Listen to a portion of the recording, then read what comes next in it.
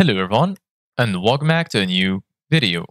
In this video, I'm going to show you guys how you can transfer files from OneDrive to your PC. So if you guys want to learn how to do it, just follow the steps that I'm going to show you. As you can see guys, I'm right now in my desktop on my computer, and this is how the homepage looks like.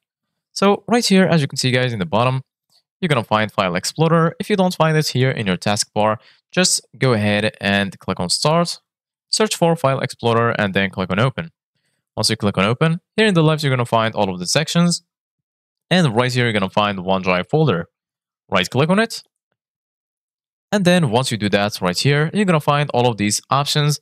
Here you can copy it, expand it, open in a new tab, open in a new window. Here you're going to find the option to always keep on this device, free of space. And lastly, right here, you're going to find OneDrive. Click on it, and then here you're going to find View Online, Settings, and lastly, right here, you're going to find Folder Color.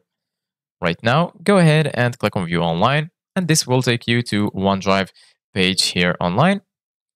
So once you're here, as you can see guys, in the left, you're going to find the sections. Here you're going to find My Files, Recent, Photos, Shared, and right here, you're going to find the Recycle bin.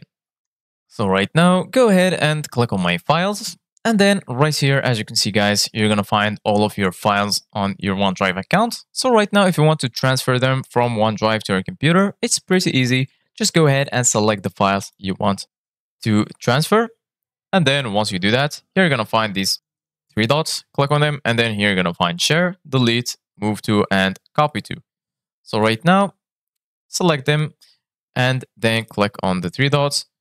And if you can download them, as you can see guys right here, you're going to find Share, Delete, Move to, and Copy to, and lastly Download.